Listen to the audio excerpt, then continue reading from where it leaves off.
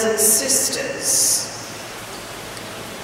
good afternoon to all of you who have come to celebrate, honor, recall the contribution of the legendary, the matriarch of broadcast standard in St. Lucia, a name synonymous with excellence, with high quality, with standard, second to none, the great Margaret Robert Steele. We want to welcome in particular the Deputy Permanent Secretary in the Ministry of Tourism, Investment, Creative Industries, Information and Culture, Mr. Calvin Lee. All of you broadcasters who are here throughout the information family, former colleagues of Mrs. Margaret Robert Steele, family in Grenada, Scotland, Canada, throughout the world, we welcome you as you join us through this live broadcast. We want to welcome those of you who were her neighbors, who attended the Sunday service with her when she could. All of you well-wishers. As we pause, we set aside this moment to recognize her and to recall happy memories with Mrs. Margaret Robert Steele. In fact, we were laughing, those of us who knew her at Radio St. Lucia, that Mrs. Steele died Carnival Tuesday. If anybody knew Margaret Robert Steele, she was in her element for outside broadcasts, especially during Carnival Friday, Saturday, Sunday, Monday, Tuesday. So we want to say thank you to God for allowing us to experience such a beautiful soul, a lovely spirit. And we want to ask you to listen, those of you who thought you may have known her, to listen to the contribution she made to broadcasting in St. Lucia. I now call on Ms. Barbara Jacobs-Small, who will lead the first of our media tributes. Good afternoon, church. Much has been written, and yet still more to be said today about Mrs. Margaret Robert Steele. I'm loath to sound repetitive, for that would be a reproach to those at whose proverbial feet I sat and learned in my formative years as a broadcaster. Mrs. Steele was one such early influence. I first met her as a Form 4 student of St. Joseph's Convent when I was selected to participate in a project to create a youth radio show in the vein of RSL's popular Youth Stimulus radio project of the late 70s. Mrs. Steele and deceased Harold George are prominent in my memory as part of the Radio St. Lucia tableau of people who encouraged that cohort of SJC and SMC youth, learning the rudiments of radio and developing an appreciation of media in all its operational dimensions. Indeed, Mrs. Steele was part of the management of Radio St. Lucia at the time, and thus part of the kind of thinking that, as the Youth Stimulus theme song said, tomorrow belongs to the children. Later on, when I joined Radio St. Lucia as a junior announcer in 1980, I aspired to the superlative command of language and delivery exemplified by the likes of Mr. Winston Hinkson and Mrs. Margaret Robert Steele, but especially MRS, as we refer to her sometimes. For I was an 18-year-old girl rubbing shoulders with a female broadcast media monolith of first world standards. I stand on the shoulders of a good stock of female broadcasters. I say that proudly. Some whose names mean little to people under 30 today: Margaret Robert Steele, Imelda Charles, and the late Julie Betts and Valerie Albert. It is said that people do not always remember what you said, but they always remember how you made them feel. Someone also once said, "Tell me and I forget. Teach me and I remember. Involve me and I learn." One of the most empowering experiences of my early career was to sit shoulder to shoulder with Mrs. Steele, sharing a mic on an outside broadcast. The 1,000 degrees of separation between our experience, our knowledge and training evaporated, and we became equals, simply Margaret and Barbara, colleagues. She took control of these OBs, but all the while treating me as if I too had been trained at the BBC. Such was her professionalism. For me, that was also a learning curve, for I grasped two things in real time: that intonation and inflection are not the same. Enunciation and pronunciation are altogether different vocal tools, and that behind every effective outside broadcast is reams and reams of research. Secondly, what I learned was the power of her example, and the power of the example of people like Jerry George. They influenced the kind of manager that I became, one that took time to nurture, to empower, and to affirm those in my charge. These are things I learned from Margaret Robert Steele.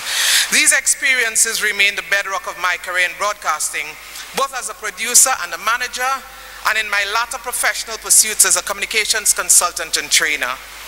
Sometime in the early 2000s, now out of the broadcast media, I was hired to design and facilitate training in presentation skills for meteorological officers. I called on Mrs. Steele to join me on that 3-day assignment in Vieux-Fort. The trainees were of an age to appreciate just who it was that was in their presence. And I was just pleased with myself that I had had the brainwave to call on herself, the broadcast media maven of our times, Margaret Robert Steele. She delivered as only she could. Walk well, Mrs. Steele. We remember. I know I speak for Valerie and for those who are still with us when I say that some go for inscriptions on stone, but your legend is ever inscribed on our hearts.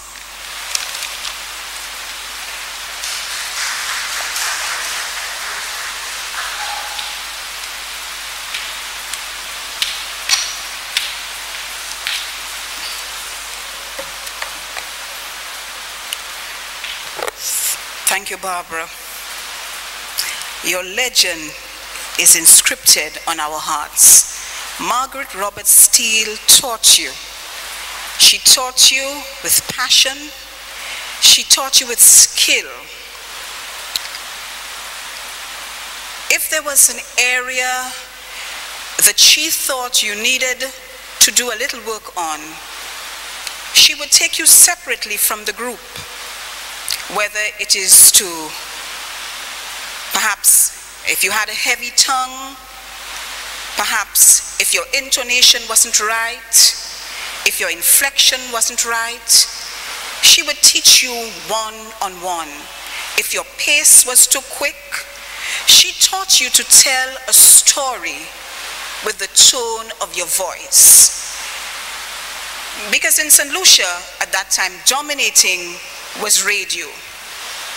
And so she said the listener must be able to pick up if you are shocked, if you are happy, if you are surprised, if you are dismayed, if you are conveying the anger of the crowd or the uproar of the crowd. They must pick that up in your voice. And she taught that not aggressively, not giving up on you. She taught that with a class, with a style, with a patience, with an understanding. That was Margaret Robert Steele. I now call on Mr. David Samuels, Dave, another former colleague of Mrs. Steele.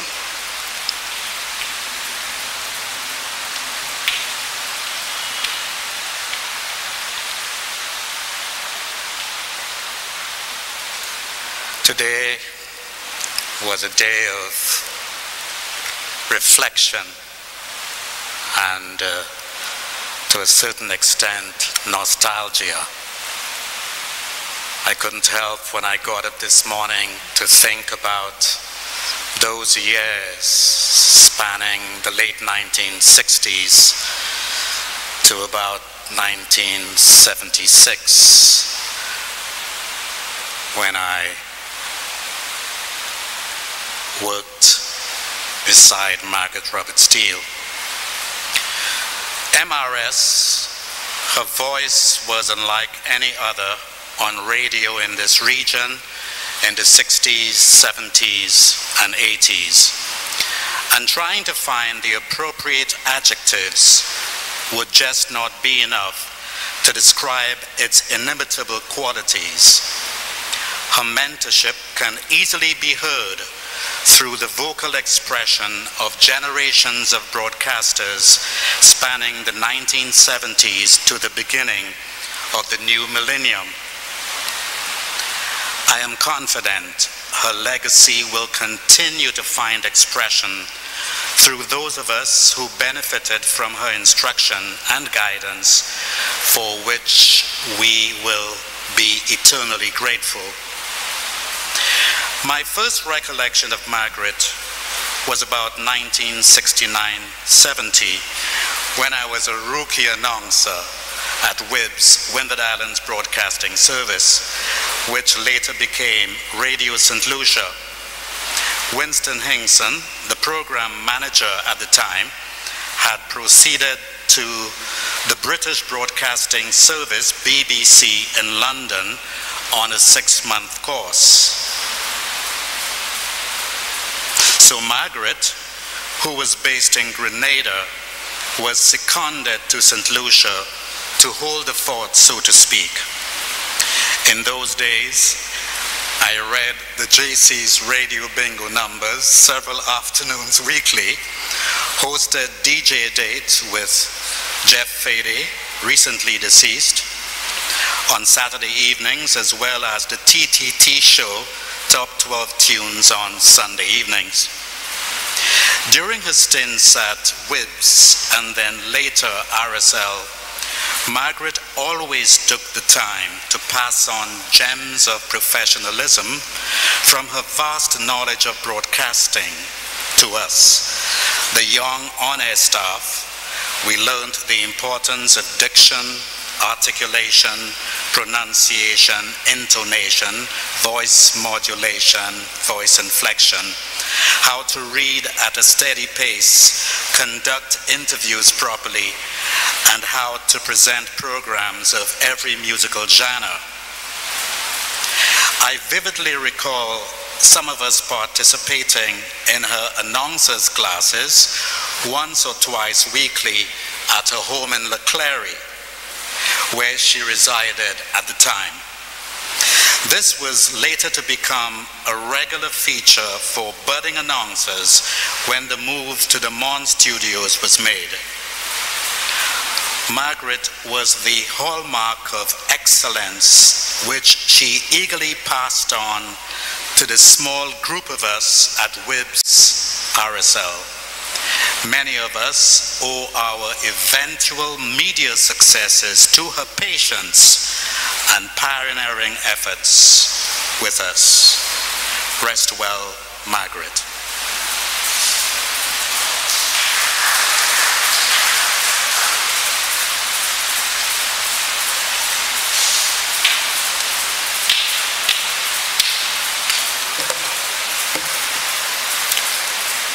As you may have heard, Mrs. Steele touched the lives of so many budding broadcasters who branched off into being media managers, owning television stations, radio stations, working for big entities as their communications specialists.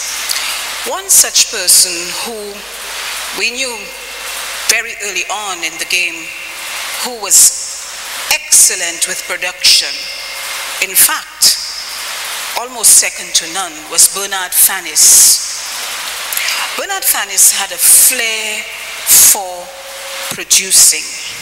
I mean, he was a news editor, he did the news, he worked in the newsroom, but Bernard had a flair for telling a story and for being able to not put his personal slant, but after you listen to his production, nowadays you view his production, it made you think, it made you question, it made you were unsure, but it stimulated your thinking. I'm so proud to present this afternoon a production by Bernard Fannis on Mrs. Margaret Robert Steele, produced by Bernard Fannis and Calabash TV. This video tribute takes us back to two key highlights in the stellar career of broadcaster Margaret Robert Steele. We start with the most recent, the 2019 investiture ceremony for the Queen's Birthday Honours.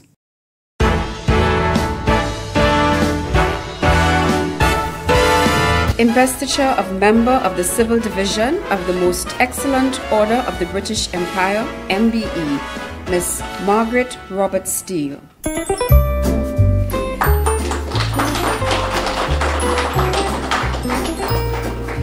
Mrs. Margaret Robert Steele is a career broadcaster whose work spans decades on major events in history. She joined the Windward Island Broadcasting Service in 1956 as an announcer and is trained as a Caribbean broadcaster, having attended courses in England with the BBC. She is experienced in radio productions, musical features, news reports, and as a commentator. Mrs. Margaret Robert Steele has always had a fond relationship with St. Lucia, having been born in Grenada, and in 1996 she took over the management of the substation. She has worked freelance for Radio Caribbean and SLTV. She married in 1969 and settled in St. Lucia and was appointed to work with Radio St. Lucia in 1975, and eventually she became senior program organizer at the station. Viewpoint, a brief question and answer feature on some topic of local or regional interest. Hear the public's views on a social, educational, political or cultural topic every week. This is Viewpoint. With her background in broadcasting, Mrs. Steele was often called on to conduct training for young broadcasters and was instrumental in training Radio St. Lucia and Government Information Service staff in 1995 and 1999. Her familiar voice became synonymous with the 6 o'clock news broadcast, heard every day across the nation. For committed service in the area of broadcasting, Miss Margaret Robert Steele is being awarded the Member of the British Empire Medal.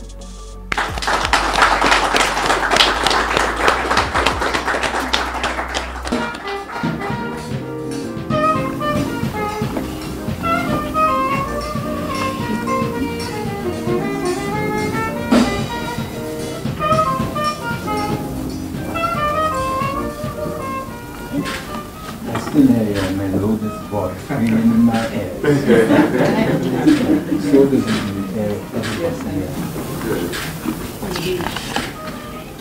Well, it's your understanding, not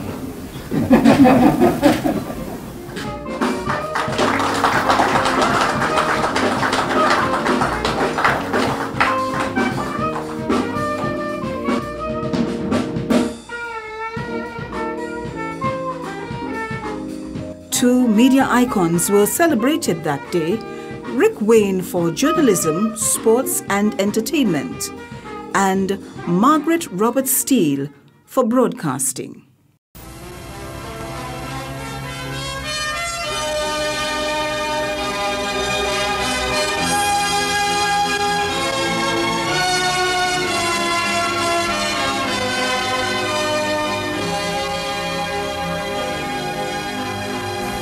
This is the Mass site at Braidway Park, the site where His Holiness Pope John Paul II will celebrate Mass this evening. And this is probably the arrival of His Holiness, because you can hear the shouts of the people in the background, and there is the Pope Mobile. And what a happy moment and an exciting moment for all Catholics in this little island of ours, St. Lucia. With me is Mike Overton, who is the youth coordinator for the Archdiocese, and he will be sharing this broadcast with me. There we have the motorcycle outriders escorting the Right Honourable Prime Minister, John G.M. Compton and Mrs. Compton. Her many years of training, her vast experience with live broadcast, and her soothing presentation made the coverage of the papal visit a masterclass in outside broadcasts. You're listening to a 700-strong choir. This choir is augmented by voices from the Uanora Voices, St. Mary's College, St. Joseph's Convent, and the Girls' Vocational School, and conducted by Sister Claire of the St. Joseph's Convent. Hope Mobile, still moving through the waving crowd.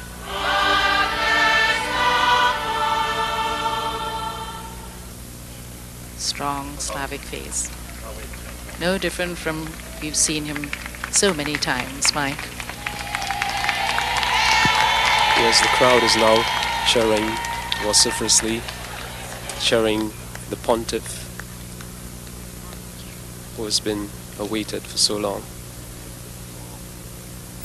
St. Lucia, let our first thoughts be thoughts of praise and thanksgiving to the triune God, the Father, the Son, and the Holy Spirit.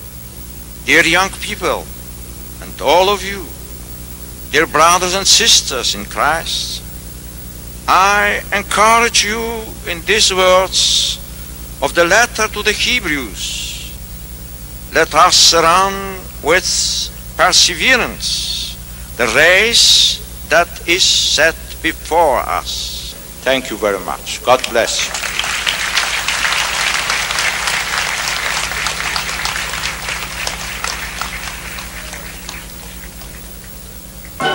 And so the Holy Communion, which we've just witnessed, has come to an end, and the Holy Mass conducted by His Holiness John Paul II. This has been such a tremendous spiritual experience for all gathered here today. With me is Mike Overton, who has shared this broadcast and particularly the service with you. We've been very privileged indeed to be part of it. And Mike, as we prepare to say goodbye to our viewers, any comments? Yes, Margaret, I just want to say that it has been a tremendous experience for me being here, being part of the broadcast, and hearing the words of His Holiness really take root within me as a Catholic. It is a real tremendous experience of faith, and I want to say that I'm especially privileged to have been here with you. I agree with you. Before we go, I must thank the Broadcast Equipment Rental Company of Burbank, California, who have done such a tremendous job here. We'd like you to know that the management and staff of HDS appreciate your being here in St. Lucia today. And so we say goodbye to all of you, and in the words of His Holiness, we wish you all a new heart of peace.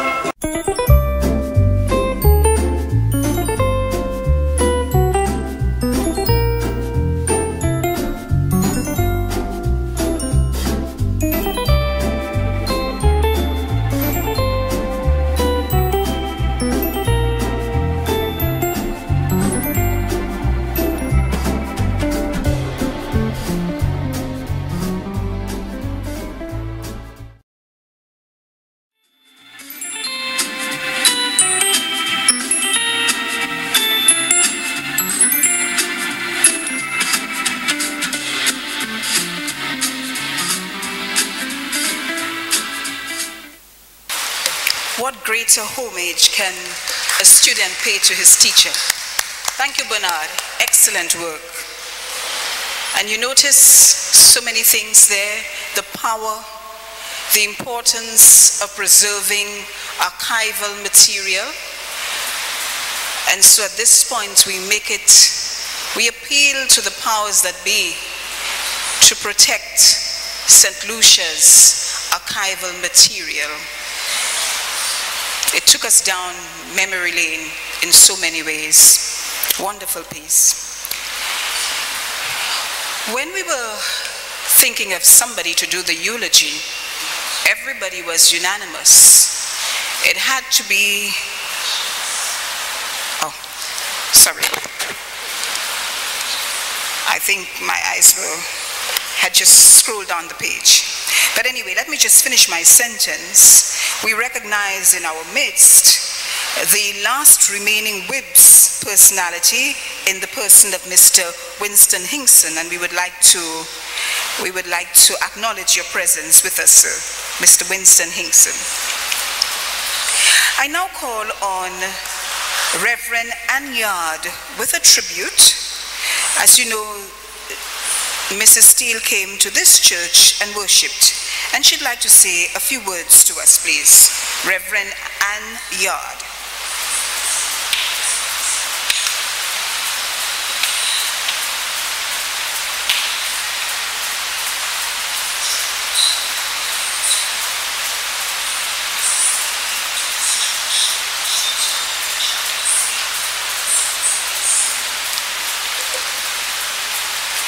Mrs.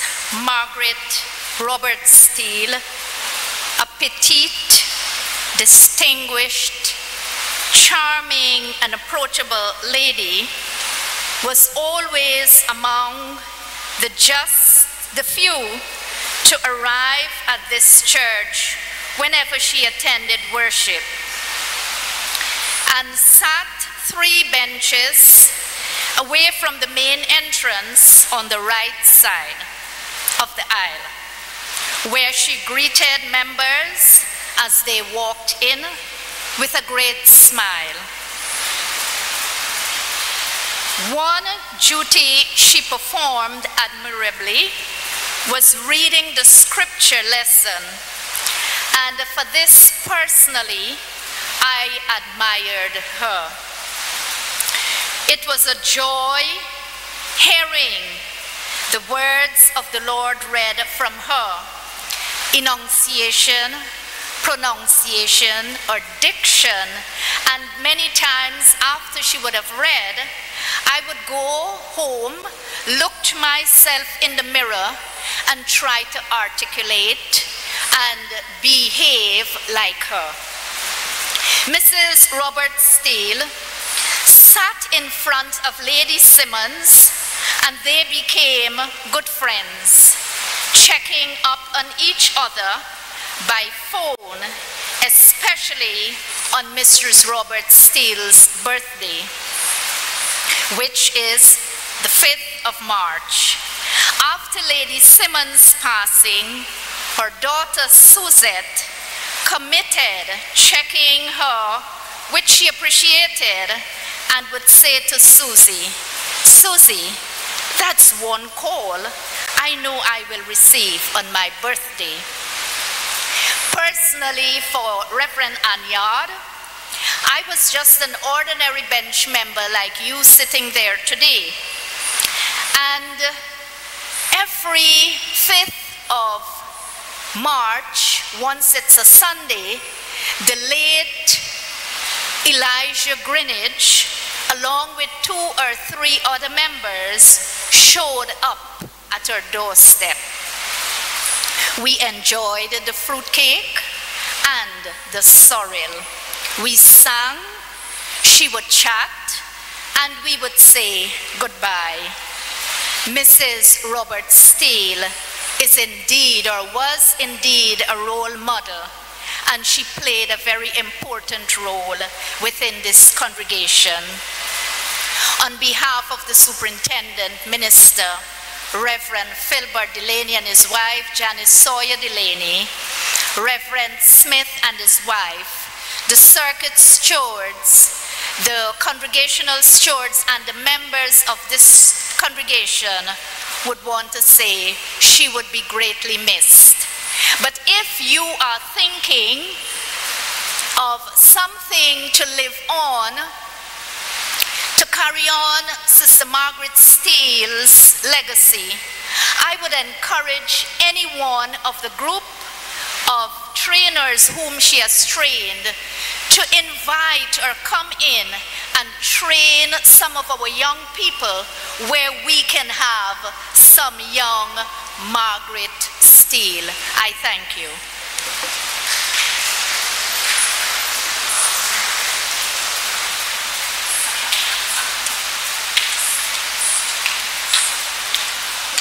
Thank you very much, Reverend. As long as the young people are open to the training, So we come to the end of this part of the tribute.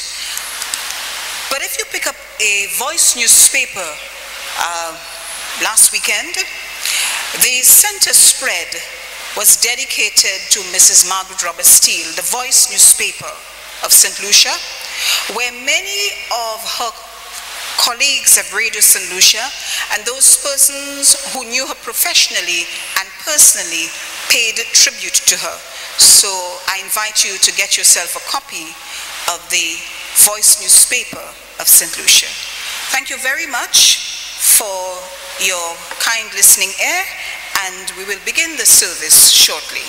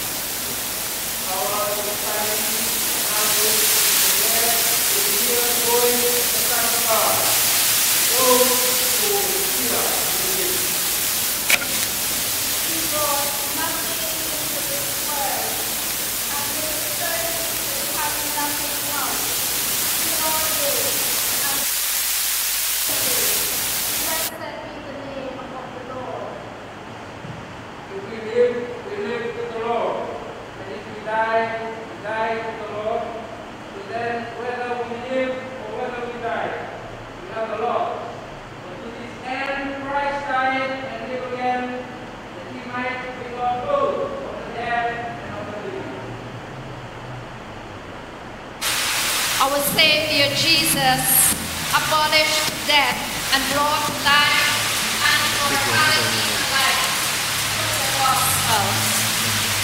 I am the first and the last. I am he who lives and was dead, and behold, I am alive forevermore, and I have the keys of death and hell. Because I live, you will live also, and death shall be no more. Neither there shall be mourning, nor crying, nor pain, for the first things are passed away.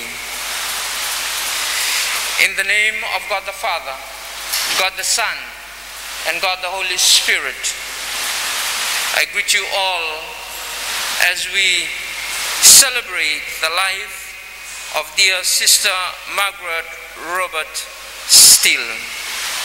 As we give thanks to God with the opening hymn 319, Savior, Blessed Savior, listen while I sing.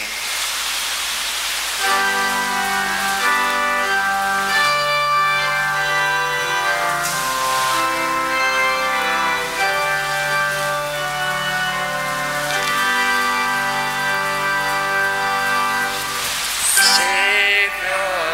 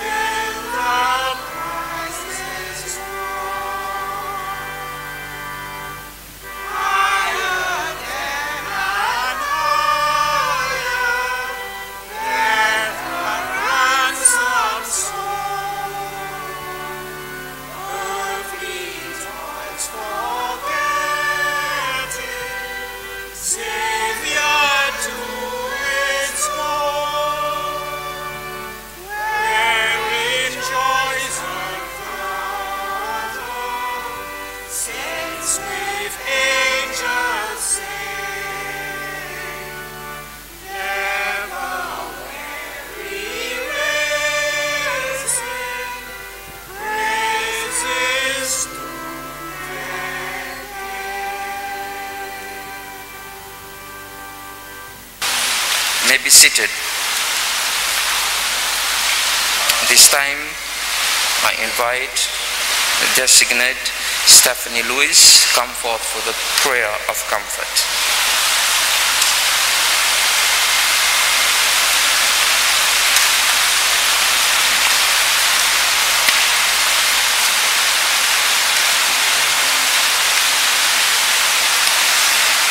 Father God, giver of life, we thank you for the gift of life of our dearly beloved Margaret.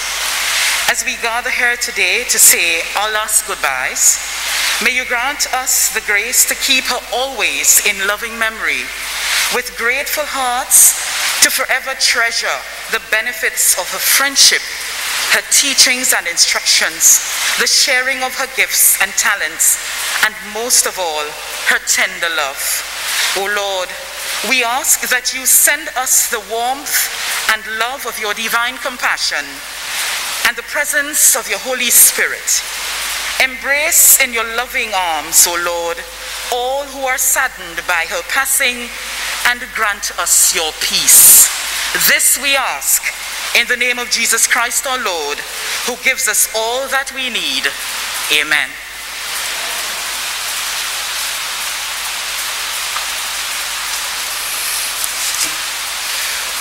We are met in this solemn moment to commend the life of Mrs. Margaret Robert Steele into the hands of Almighty God, our Heavenly Father, who sent his Son, Jesus Christ, to be our Redeemer, by whose stripes we are healed, and in whose name alone we have salvation. Let us then recall our deceased sister in humble trust, hearing the words of Scripture and formal remembrance. At this time we have the tributes and the eulogy from those who have been designated to share the life of Sister Margaret.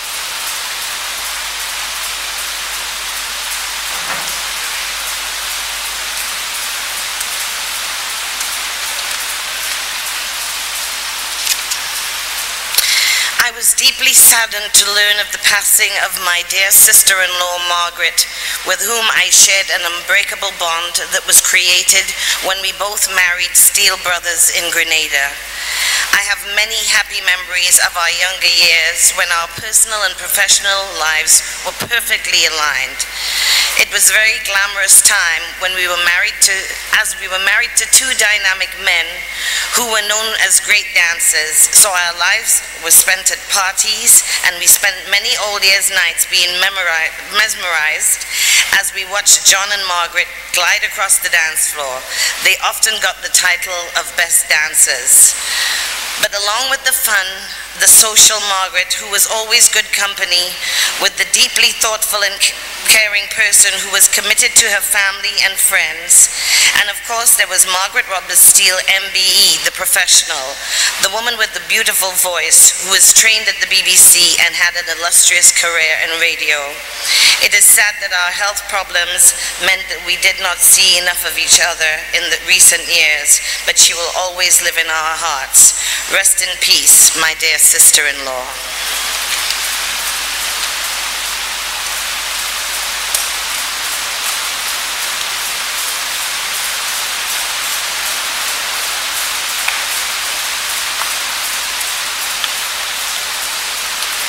As we continue the family tributes, we now have a tribute from Faye Roberts Miller, Margaret's sister. When I think of Margaret, my sister, I see her and her husband, John Steele, gliding over the beautifully polished wooden dance floor of the Richmond Hill Tennis Club on December 31st every year. They were perfect together and wonderful to watch. Margaret was the third daughter of Lillian and Willie Roberts of Hyde Park, in St. George's, Grenada, and as a child, every carnival, she was so petrified whenever the jab-jabs passed near to our home that she ran a high temperature. Years later, when she became carnival queen, our mother was incredulous.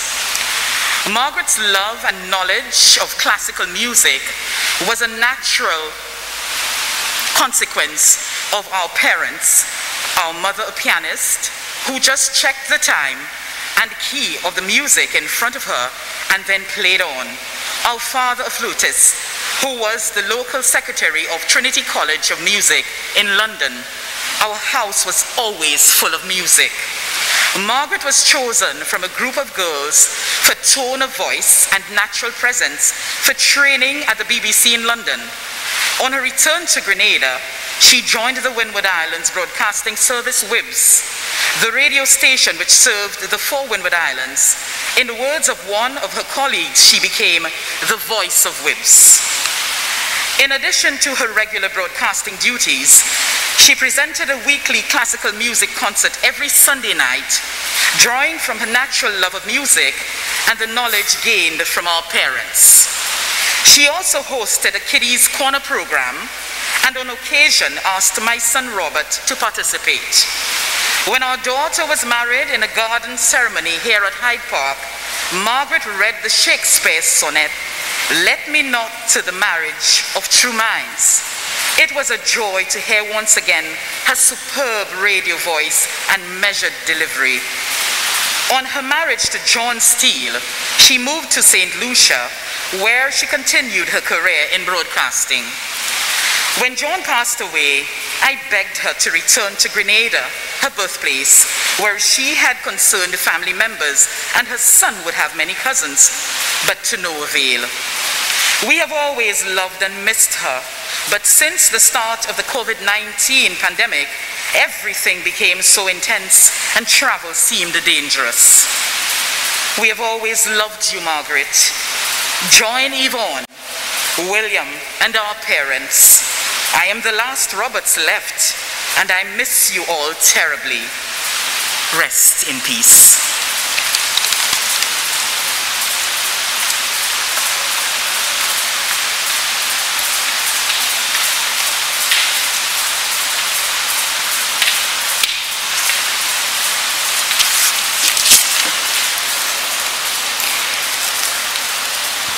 This is from her sister-in-law, Carolyn Roberts.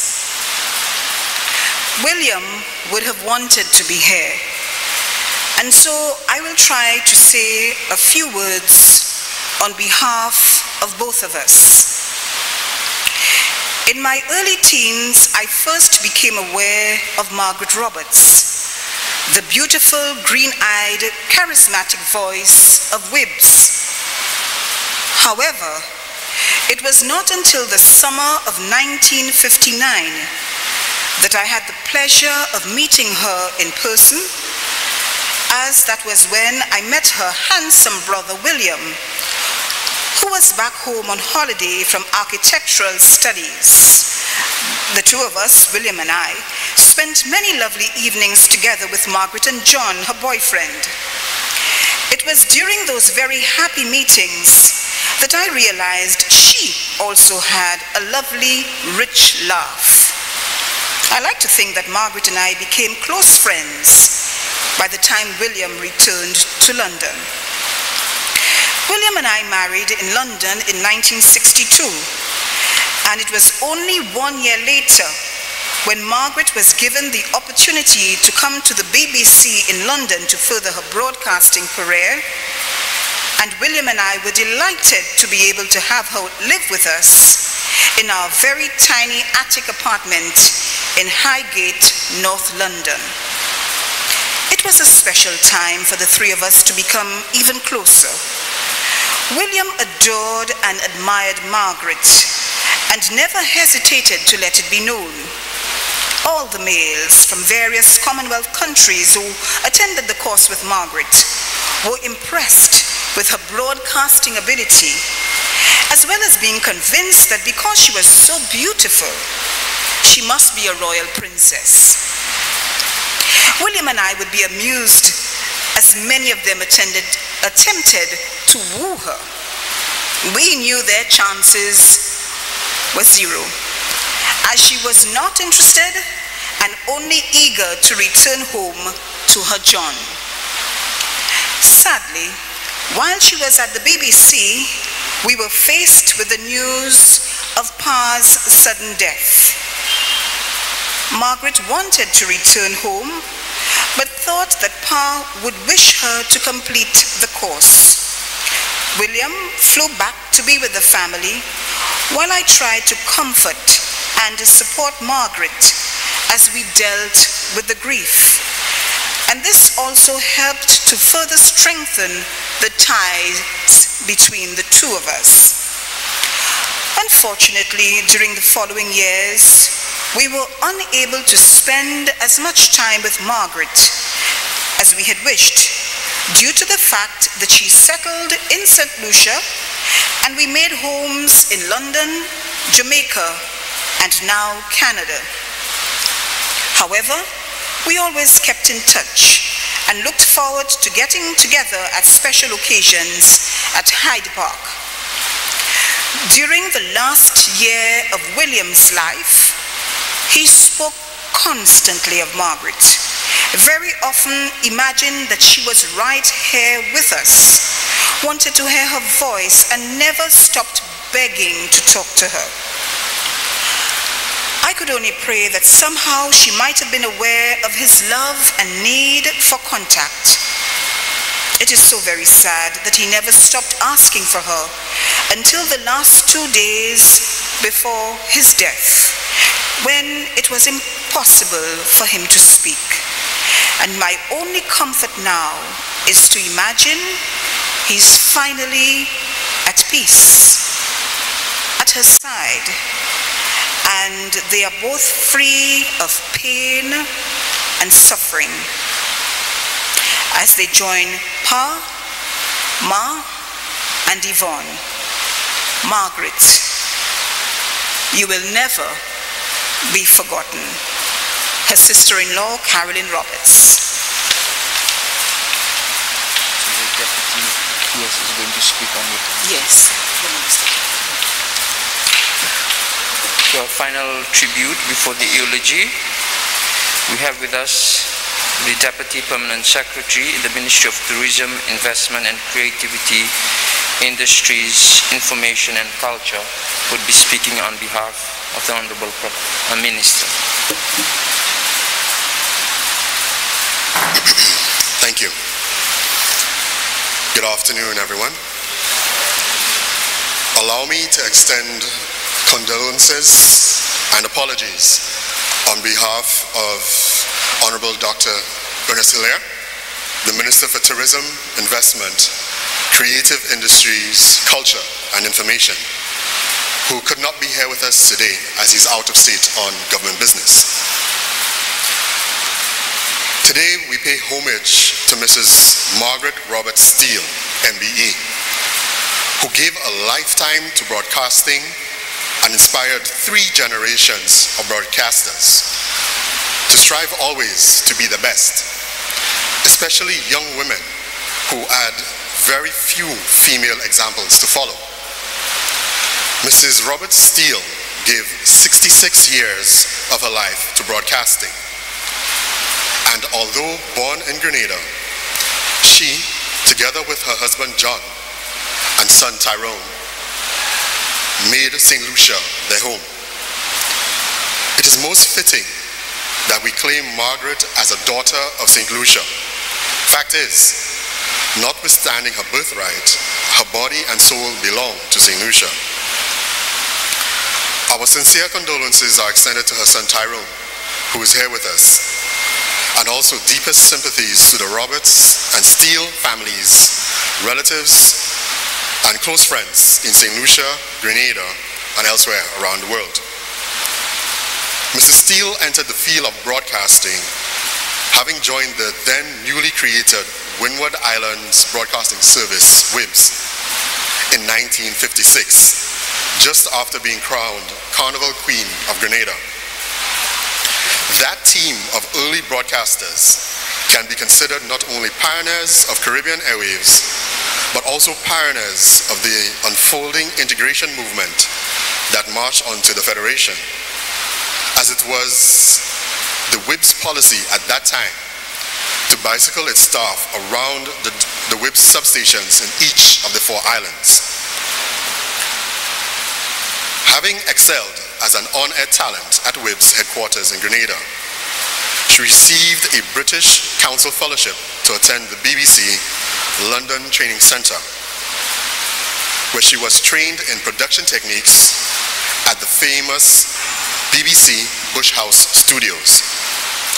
The BBC's philosophy was that good broadcasters are born, and they excel because they are made. She, like many of her time, were molded accordingly.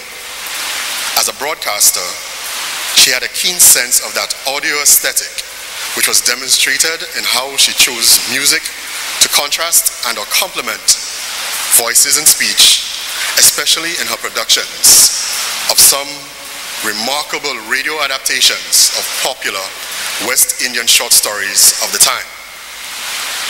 On her 10th anniversary with WIBS, she was stationed in St. Lucia, making her the first woman in a supervisory or management position in broadcasting.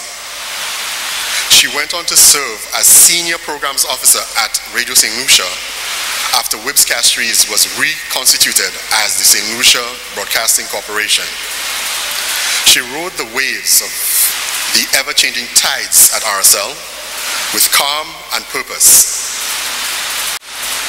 She held on to the notion that professionalism trumped everything else, as even after years in the field, it was still a man's world. Upon leaving active broadcasting, she was in demand and highly sought after as a trainer of those who wished to excel in the field. Mrs. Margaret Robert Steele was the voice that was the epitome of broadcasting professionalism. Many aspired to that high level of excellence she became known for. Many solutions will be removed from Mrs. Steele's earlier career, but as the Minister for Information recounts, ever since his youthful days, he too remembers her distinctive voice and presence on the airwaves. St. Lucians of all ages are endeared to her calm, well-paced, and powerful voice because of her news reading at 6 p.m. and on SLTV. And her voice became synonymous with quality interviews and outside broadcast commentaries, where her descriptions were vivid and on point. Whether she commandeered the microphone at Carnival, a military parade, Remembrance Day observations at the Derek Walker Square, or state funerals. On behalf of the Ministry of Tourism, Investment, Creative Industries, Culture and Information, the government and people of St. Lucia, and on behalf of the many who learnt at her feet, and those who themselves have gone on to excel in the field, and in one way or other, carry the torch of her legacy, and the thousands of listeners who have been warmed and moved by her distinctive voice and her calm personality. We thank her for her service and we salute her. May she rest in peace. Thank you.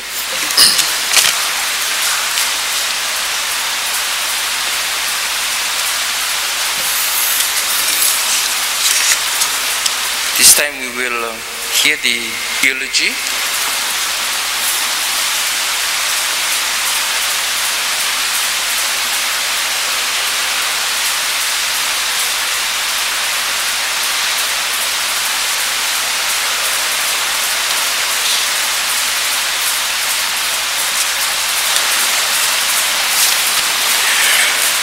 Good afternoon to everyone. I first want to express my profound sorrow in Margaret's passing. I truly felt a deep sadness, especially as we didn't get to meet since the onset of the misery that COVID-19 brought upon us all in St. Lucia. At the same time, I am consoled to know that she left us not in agonizing pain, but peacefully in her sleep. I extend my condolences to her family, near and far, and especially to her son, Tyrone. I was recruited into the Wibbs family maybe a decade after Margaret was. And even back then, you listened to Margaret with rapturous attention. She had the voice of an unadulterated warmth and sweetness. When Margaret came to St. Lucia to oversee the Wibbs substation, she was the picture of unadulterated beauty. Gorgeous isn't enough to express a stunning beauty. So I will settle for the phrase that is much used today, though I don't use it. Margaret was pure, unadulterated eye candy. She had won the Miss Grenada Carnival Queen competition and possessed elegance, poise, and a winning smile that no doubt won over not only the judges, but everyone she met. With brains and beauty, she captured the hearts of the listening audiences around the Windward Islands and around the Caribbean. And it is no exaggeration to say she was born to be on the airwaves. Margaret was born to be on the airwaves. There's no doubt about that. She excelled at presenting all types of programs, as was the expectation of her. And this she won, by this she won a British government fellowship to attend training at the acclaimed BBC, the British Broadcasting Corporation.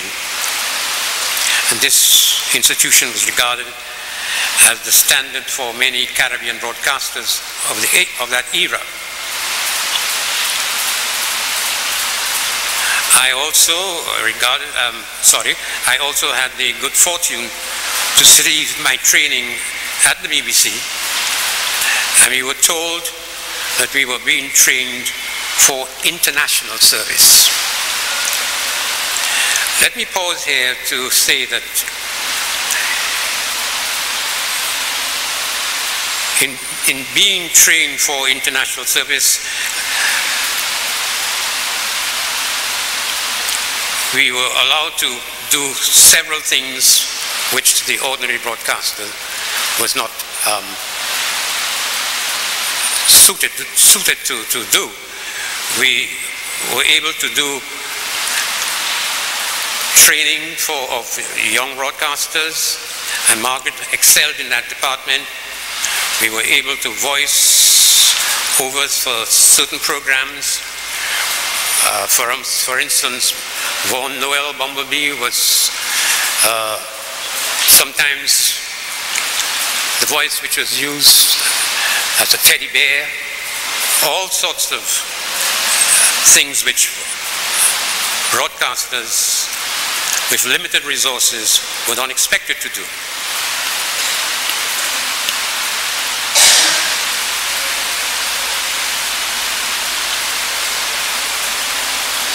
So let me pause here to say that in the mid-50s up to the 60s, broadcasting was a new career choice. We knew nothing about it, and it is in this context of the pioneering spirit of that time that I want to celebrate Margaret's place in history. She gave 66 years of her life to broadcasting, charming her listeners and inspiring at least 3 generations of young broadcasters, especially young women who found the inspiration that they needed in Margaret. When Margaret entered broadcasting, the requirement was to follow the instructions of the trainers. But we, Margaret and I, were also aware that we were clearing the path for others to come. The motto of WIBS was all the air your diocese, meaning that what we did on the air was for the consumption of diverse groups of people and diverse groups of interests. Margaret was also acutely aware of this and also strove to create programs in that vein. Even after achieving much accolades, what was remarkable about her was she never allowed her popularity to go to her head. She never lost sight of her position nor her humility, willing to listen to all who came into circle, rather into her personal circle and professionally. Margaret was a private person, but she wasn't outlandish. And coming from Grenada after she married her husband, John Steele, who had a post with Cable and Wireless in St. Lucia, she was eager to make new friends and get to know her new home, St. Lucia.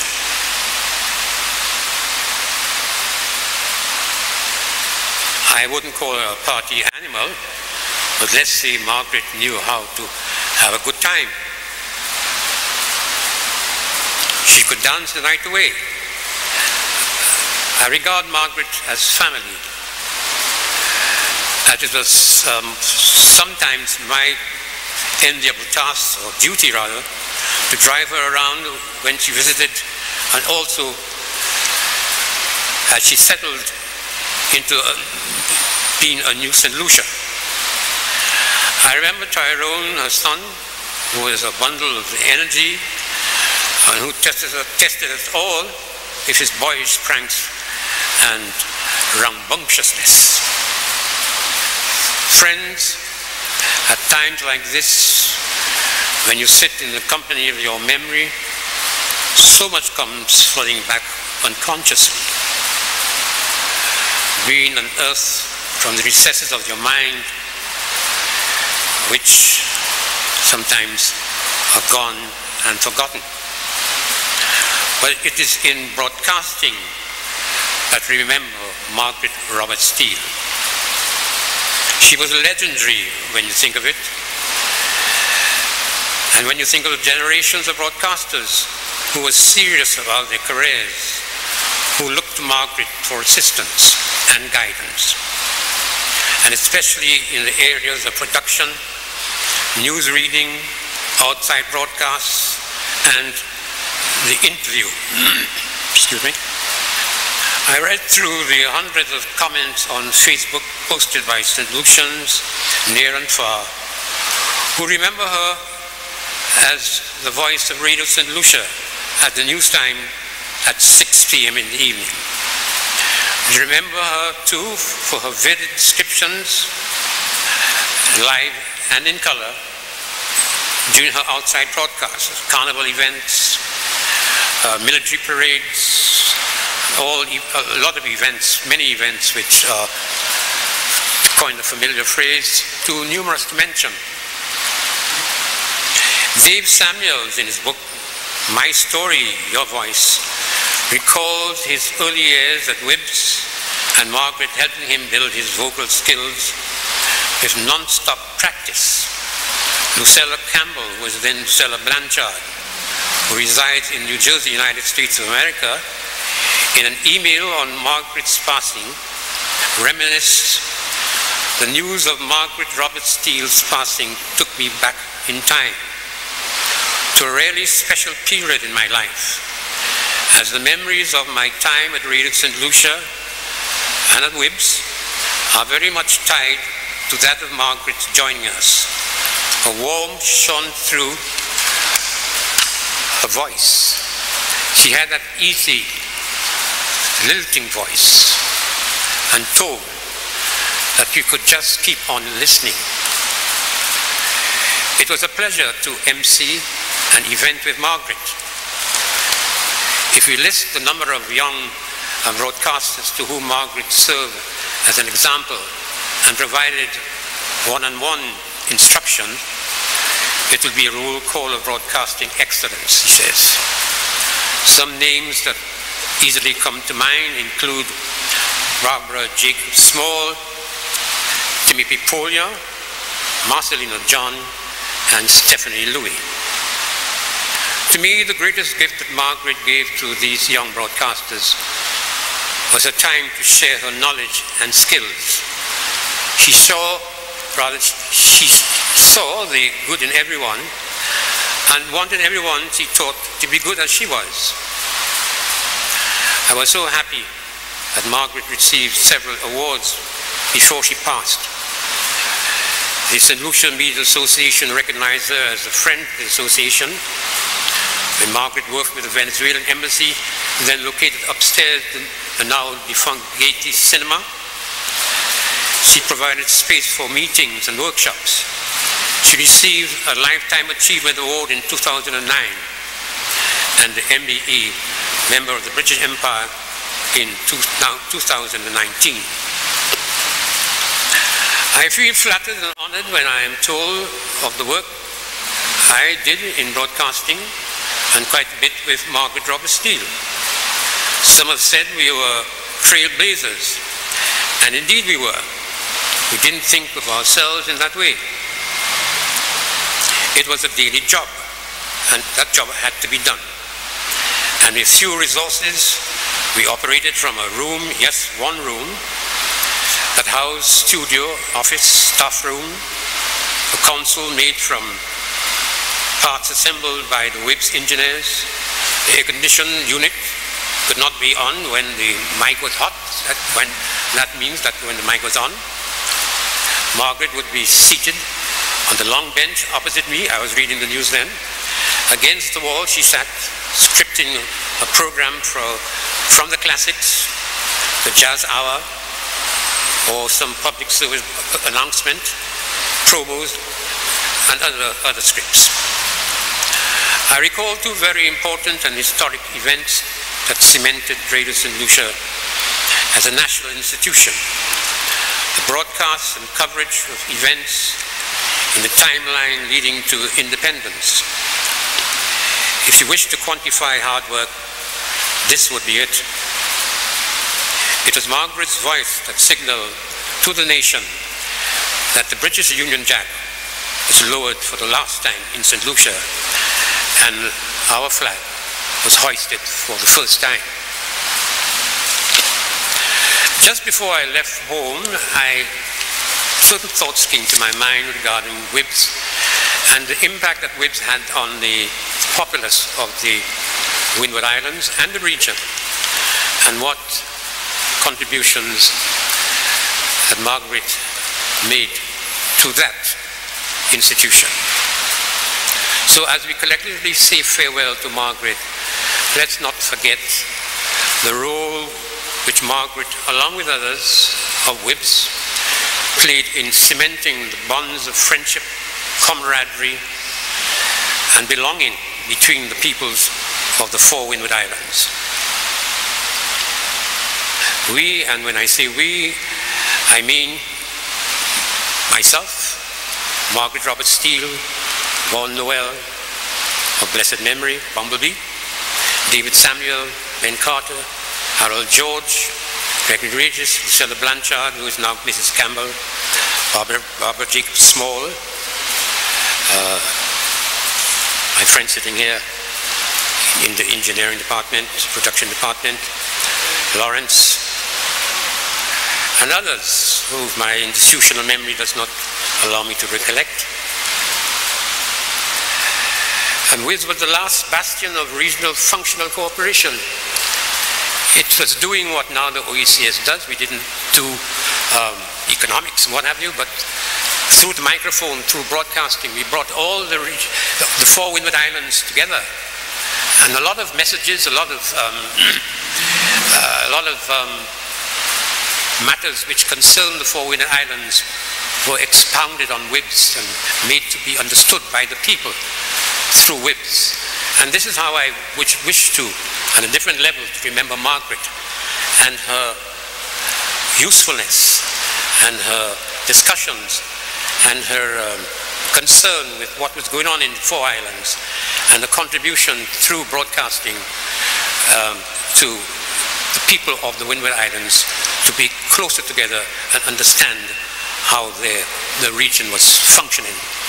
So, Margaret, your contribution in this effort in regional cooperation is highly regarded, and you should be proud.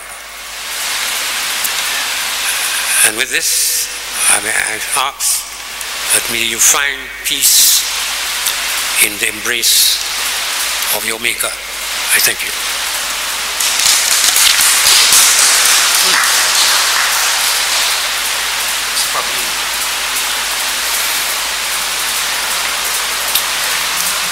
Indeed, we thank all of those who have spoken before we began the service, and also in this service as they bring to us the memory of our dear sister Margaret Robert Steele, and as we join with the family who are here and overseas, as they join with us in the celebration of her life, and as we offer those memories as our praises and thanksgiving to God Almighty. We will now sing hymn number 344, Will Your Anchor Hold in the Storms of Life, followed by scripture reading.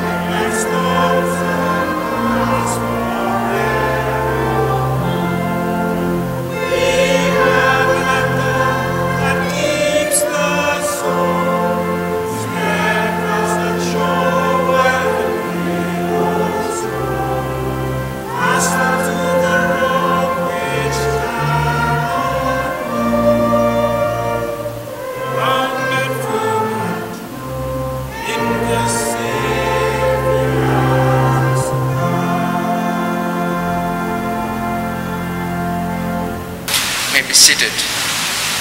Now invite our readers to come forth for the reading of God's Word. Psalms 23 from the Old Testament, a second reading from the epistles of 1 Peter chapter 1, verse 3 to verse 9.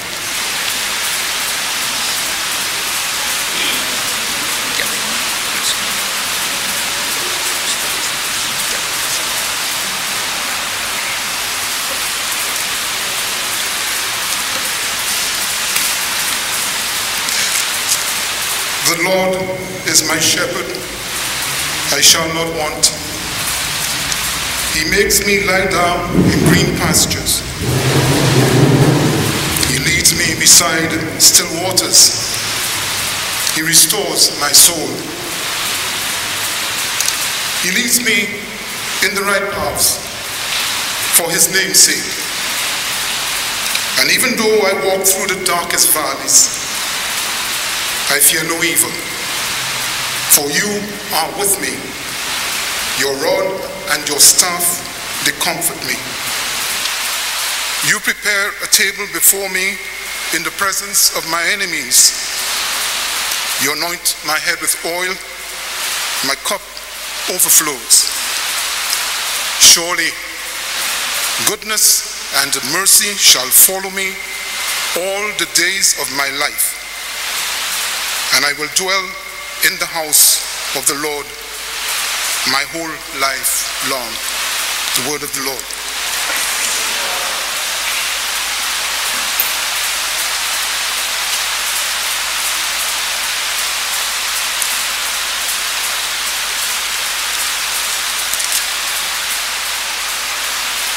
The second reading is taken from the first letter of Peter, chapter 1, verses 3 to 9, and it's entitled, A Living Hope.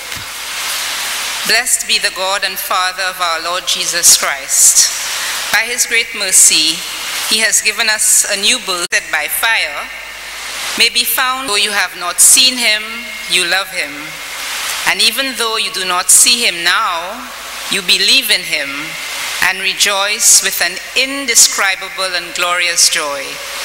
For you are receiving the outcome of your faith, that is, the salvation of your souls.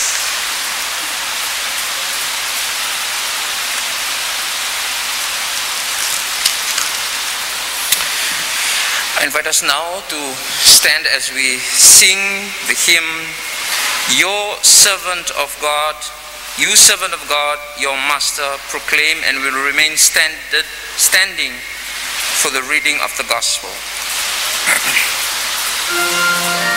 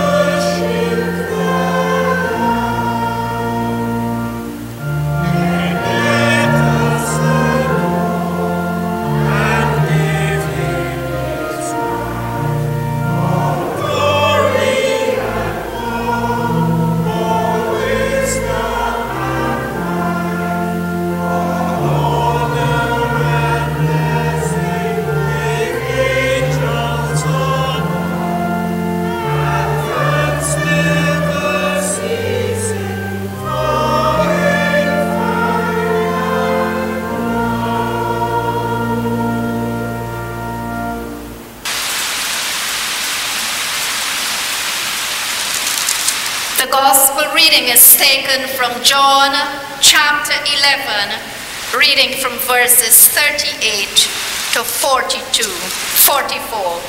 Glory to you. Jesus raises Lazarus to life.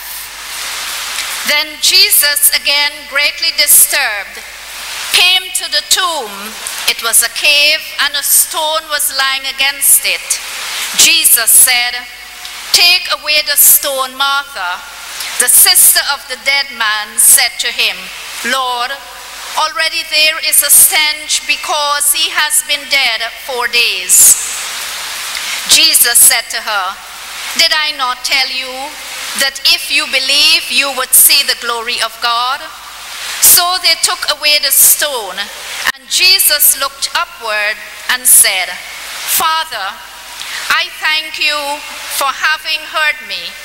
I knew that you always hear me, but I have said this for the sake of the crowd standing here, so that they may believe that you sent me." When he had said this, he cried out with a loud voice, "Lazarus, come out." The dead man came out, his hands and feet bound with strips of cloth, and his face wrapped in a cloth. Jesus said to them, "Unbind him and let him go." The Gospel of Christ. Please sit.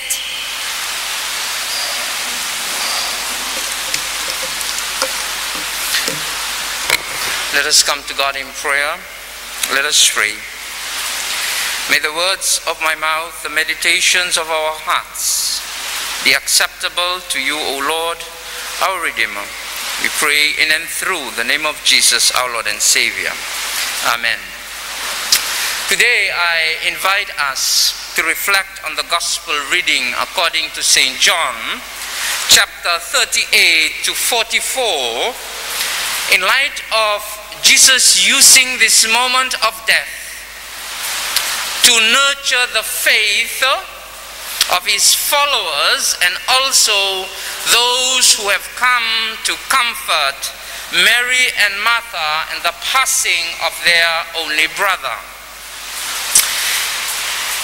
It's always a hard task as a minister to do justice and balance during funeral, especially with the purpose of a funeral service.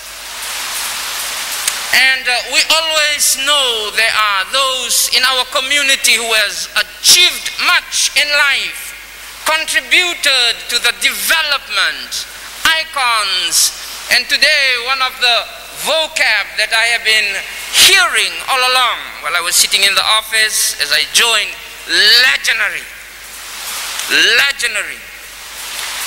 I was just trying to think through. I said, I don't know if Sister Margaret would hear how I speak and hear my dictation or whatever I will pronounce word. How much would I have? 1 out of 10? 2 out of 10?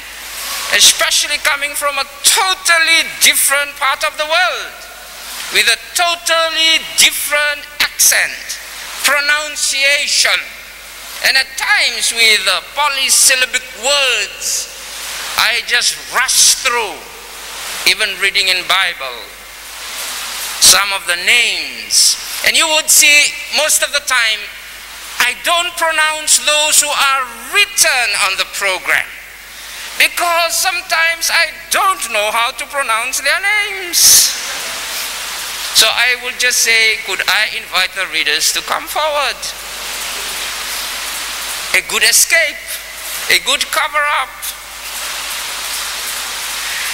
But at the same time, as we think of the contribution of their life and their service, Christian funerals are not about them, are never about them. Christian funerals is how we reflect on their lives and how we use their lives to sing praises to God Almighty. And because that is the highest purpose of every human being on this earth, that is to bring honor to God in our living and also when our life comes to pass. So it's always a challenge for me to allow people how many to speak before the service, how many to speak during the service, with the conscience that the service is not just about telling the story of our deceased person, deceased. Oh, Sister Margaret, forgive me. But it is about glorifying God, bringing glory to God. In this story, Jesus was late. Lazarus has died. 4 days in the tomb. Yet Jesus drew to the attention, do you believe that I am the resurrection and the life? Then in our scripture reading today, he gave this statement. And the statement he gave, and in verse 41, so they took away the stone, and Jesus looked up and said, Father, I thank you for having heard me. And he continued, I knew that you have heard me, but I have said this for the sake of the crowd standing here, so that they may believe that you have sent me. Here, Jesus reminded the people as he prayed to God, as alluded in verse 40, did I tell you, did I not tell you that if you believe, you would see the glory of God? This death of Lazarus was a way in which people would see the glory of God. And as we reflect on all that we have shared today in the story and the memory of Sister Margaret, we heard how death affected her own journey, the death of her pa, which she had to remain in England, and the words that were shared, that it was a motivational factor in her life to continue. And I know death affects us in different ways. Some, it devastates their lives. And some, it is a moment of motivation to carry on the legacy, the memory.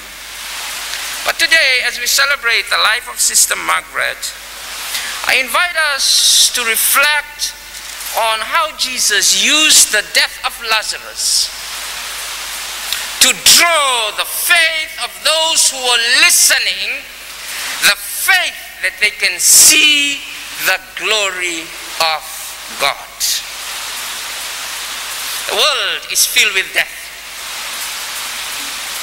conflicts, disturbances to life, that legends and memories of good things can at times be overshadowed by the challenges of the reality of life. But the death of Lazarus, Jesus used that moment to open the eyes of people so they can see the glory of God, which is at work in every life that only faith can see. I really don't know what is your level of faith today. But I hope this moment, as we celebrate a legend, a person who has contributed so much to our community, the standard of professionalism, the life of the industry of communication and communicating in a world in which communication is almost now a one-way street. People choose their news outlet not to hear facts, but to confirm their facts.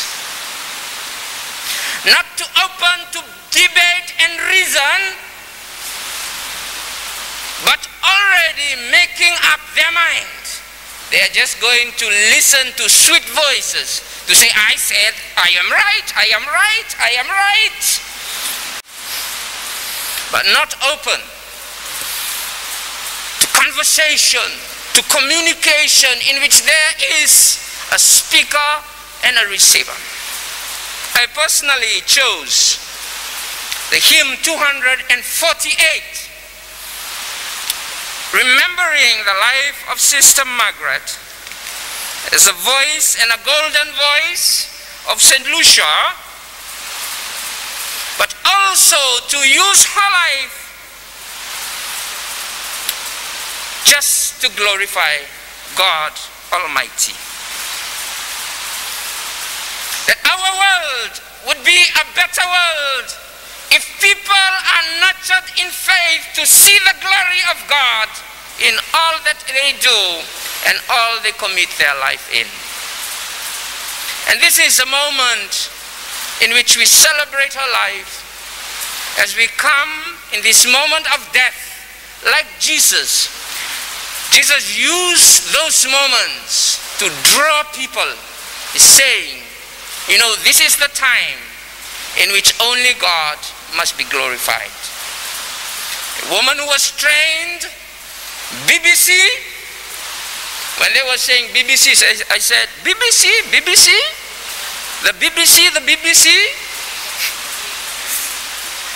The BBC of the BBC? Yes, the BBC, that very BBC. Her life, her testimony, and her all must be presented before the throne of grace as a hymn of thanksgiving and praise to God. As I was listening, watching her tribute, especially with the coming of His Holiness and the words of His Holiness, St. Lucia, praise God. And as we sit today to give thanks for the life of Sister Margaret, may her death, her life and her death, draw us as a community to a life of faith, and especially that all that her memory brings into our lives and have taught us, that it be a thanksgiving and praise to God and God alone. Jesus said in John chapter 11 verse 40, did I not tell you that if you believe, you would see the glory of God? When He was driving this community to believe, to faith, He was wanting them to use all they are and all who they are and all they are to glorify and honor God. Whether it's in broadcasting, whether it's in whatever profession that God has called us, at the end of the day, death reminds us that we have a level playing field. Legends and non-legends. Broadcasters, sorry again, Sister Margaret, pardon me for pronunciation, whatever in life. King, queen, dictators, one day, our lives will just be memory. But it is important that those memory, a memory lived out in faith and brought before the throne of grace, as praises that are sung up to God to glorify God, God alone. So as we sit today as a community, farewelling our dear sister, those who are joining, family, or only son, relatives, the Methodist community in St. Lucia, the Christian community in a nation we love, and we aspire that this nation to be a good one. It will only be good if we praise God with our whole life, whether we live or whether we die. When we are living and in our death, when people speak about us, they will also use our story just to glorify God and God alone. In the name of God the Father, God the Son, and God the Holy Spirit. Amen. As we affirm our faith in God, I invite us to stand as we boldly confess our faith in the Apostolic Creed. I believe in God, the Father Almighty, creator of heaven and earth. I believe in Jesus Christ, his only Son, our Lord. He was conceived by the power of the Holy Spirit and born of the Virgin Mary. He suffered under Pontius Pilate, was crucified, died, and was buried. He descended to the dead, and on the third day he rose again. He ascended into heaven and is seated at the right hand of the Father. He will come again to judge the living and the dead. I believe in the Holy Spirit, the Holy Catholic Church, the communion of saints, the forgiveness of sins, the resurrection of the body, and the life everlasting. Amen. The Lord be with you. Let us pray. Praise be to you, O God, our Father, who created us in your own image for eternal fellowship with you. Praise and thanksgiving to you, O Christ, our Lord and our God. We have overcome the sharpness of death and opened the kingdom of heaven to all believers, and are now seated at the right hand of God in the glory of the Father. Praise and blessing be to you, O Holy Spirit, God, our Comforter, who bear witness within us of our acceptance with the Father and have become the pledge of our eternal inheritance. All praise and glory, blessing and honor, thanksgiving and worship be to you, O blessed Trinity, Father, Son, and Holy Spirit, one God, forever and forever. Amen. We bless your name for the life of her whom we today lay to rest. We give you thanks for the joy and blessing her life has brought to others, for her service to her generation, according to your will, and for every happy remembrance of her life. We bless you for your mercy and goodness, which has followed her all the days of her life, that now the trials of this world are over, and death itself is past. Receive her into your perfect kingdom, and bring us with all who have lived and serve you faithfully to the fullness of your eternal joy, through Jesus Christ our Lord. Amen. We will sing the hymn, Sing the Wondrous Love of Jesus. Praise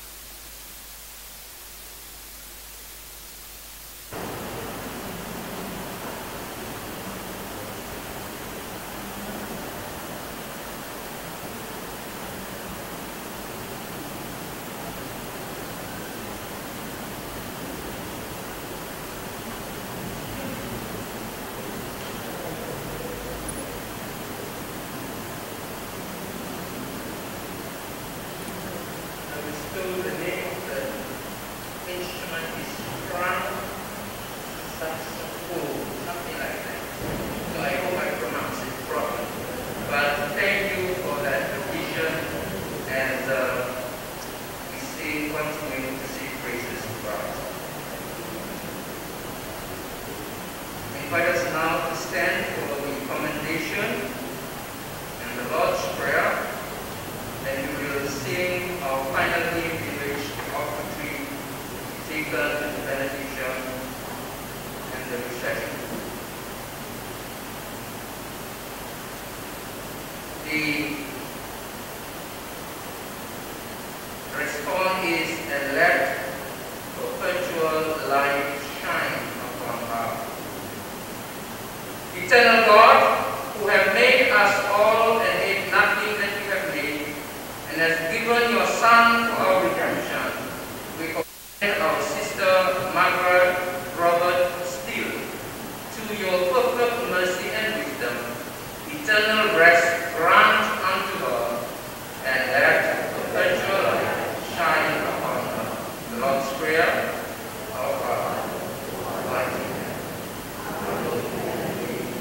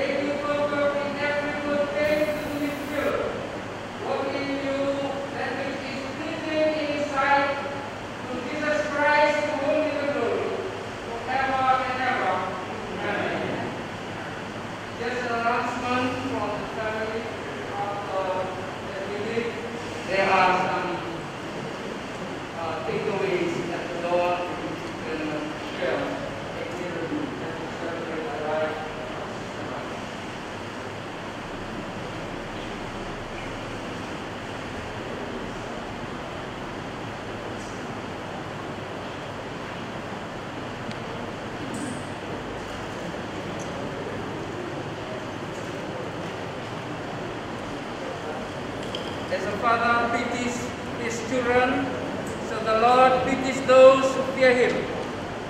And he knows our frame, he remembers that we are dust.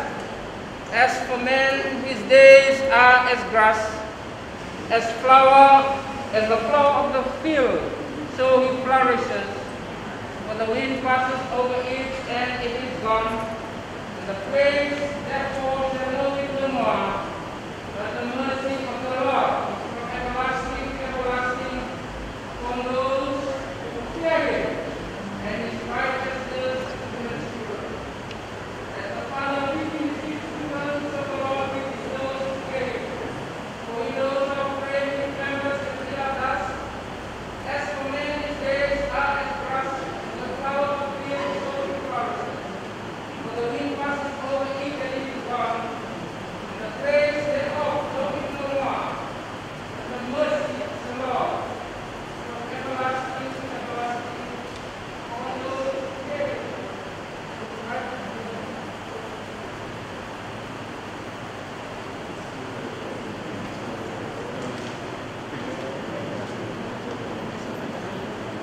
Thank you.